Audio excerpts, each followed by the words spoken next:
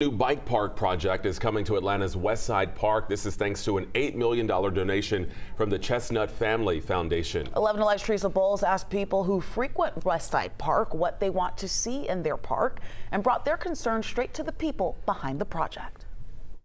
Right now, acres of Westside Park are simply grassy plots of land. Land Rob Bronner has big plans for. Well, Atlanta is actually one of the least park cities in the country, so building new green spaces like this at Westside Park, particularly in communities that haven't seen this type of investment, this is going to be a world-class amenity. As Atlanta Beltline Partnerships Executive Director, he says he's taking an $8 million donation and turning it into a new bike park unlike anything else in the city. The new project includes mountain bike and hiking trails, a pump track, jump lines, a bike playground, a skills course, and more.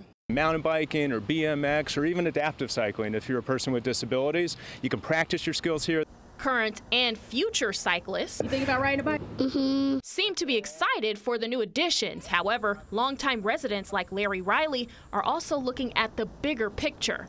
Will this additional bike trail and projects that they're doing here increase the housing costs? As Riley speaks, he sees the sizable neighborhood being built right across the street from the park.